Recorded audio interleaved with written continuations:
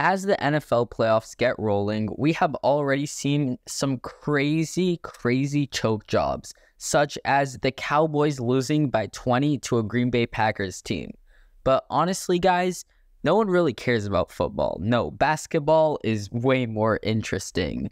And that's why I compiled a list of the biggest choke jobs in NBA history. And in this video, I'm going to be going over the 10 biggest choke jobs in NBA playoff history. Let's get right into it. For number 10, we have Kawhi Leonard going completely cold in Game 7 to blow a 3-1 series lead to the Nuggets back in the bubble.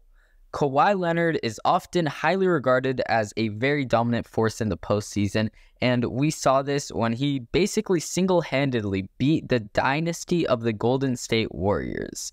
But ever since the bubble, the Clippers have yet to enjoy someone like him. In fact, in the 2020 Western Conference semifinals, Leonard only had 14 points on 27% shooting from the field in Game 7.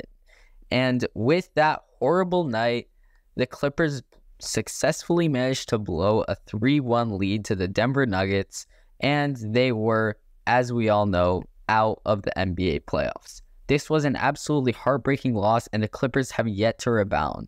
Now, for 9, we have someone who is a notorious playoff choker, and that is James Harden. James Harden's evolution from sixth man to a superstar in his time with the Rockets was absolutely insane, but also with his time in the Rockets, he rarely translated his success in the postseason.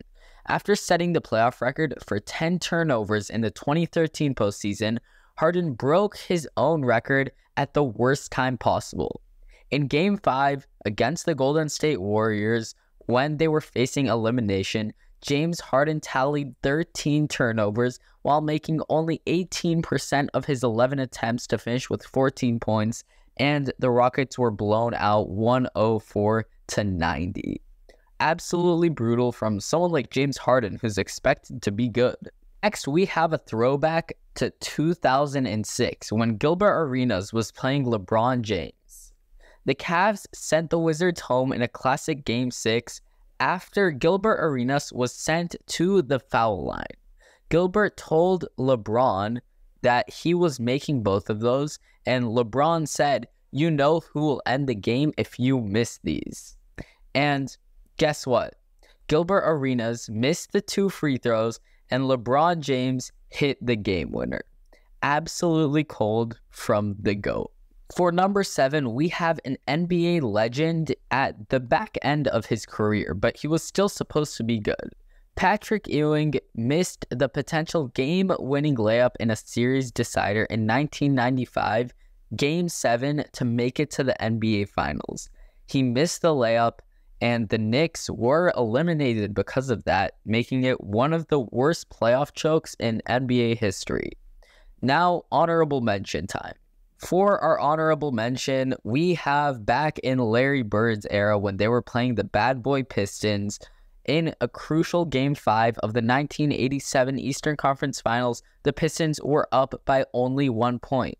And even though they would have had the final possession, Isaiah Thomas coughed up the rock in an inbound to Bill Laimbeer.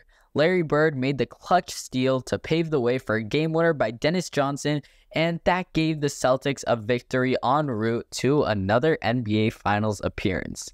This one is often underlooked because of how long ago it was, but I felt like it was deserving of a mention, at least in this video. Now, for number 5, we have LeBron James, and this is kind of embarrassing because he is obviously one of the greatest players to ever play the game. However, back in 2011, he made it to the NBA Finals, and from then on, it was very forgettable. Because even though they were favored to win the 2011 NBA championship, him, D-Wade, and Chris Bosh, the Mavericks' zone defense shut down the King. LeBron only averaged 17.2 points per game and had 8 points in Game 7. That's right, guys. The Mavericks were able to hold the GOAT LeBron to 8 points, and that basically ruined the entire series for them. That's when they lost, and LeBron was given the title of a playoff choker. But as we see later in this video, stick around for the last one, LeBron really had the greatest comeback in NBA history. Number 4, we have the Seattle Supersonics to become the first ever number 1 seed to get eliminated in the first round. They had KD at the time, and Dikembe Mutombo and the old Nuggets capitalized and stunned the Sonics. 3 games in, they had already taken a 3-0 lead, and they were able to close out the series in 6, which was absolutely shocking to this young Supersonics team, which was so good, but just not good enough.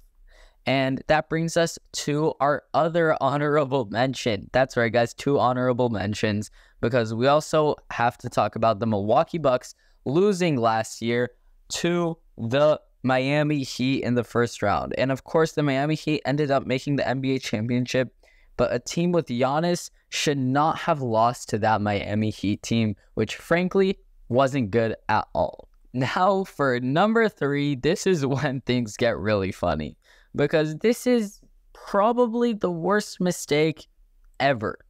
Like, ever. The choke itself wasn't that bad, but the mistake was so bad because we're, of course, talking about J.R. Smith. You know that one play where he rebounded the ball, and with 2 seconds left, the Cavs were down by 1 to the Warriors in Game 1 of the 2018 NBA Finals. He dribbles the ball out instead of taking a wide open layup. And eventually the Cavs lost that series, and it would have been much easier for that. So honestly, this was just shameful. But you know what's even more shameful? Number 2. Because this time the Warriors choked. The Warriors blew a 31-point second half lead to a team consisting of A, DeAndre Jordan, and B, Pat Bev. They were up 72-37, and they still lost the game to the Los Angeles Clippers. Absolutely embarrassing. Now, the one that you've all been waiting for is the 73-9 Warriors slipping in the 2016 NBA Finals, because this is most definitely the worst ever choke job in NBA history and possibly sports history in general. The best team to ever touch a basketball, 73-9, better than Michael Jordan's 72-10 Bulls, faced off against LeBron James in the finals and stormed out to an early 3-1 lead. That's when, after one post-game interview, LeBron said that there was still a very slim hope. And what did my GOAT do? He absolutely destroyed them. Blocked by James. And so many more iconic moments came from this series that, honestly, the Warriors just crumbled, and James and Kyrie capitalized on it.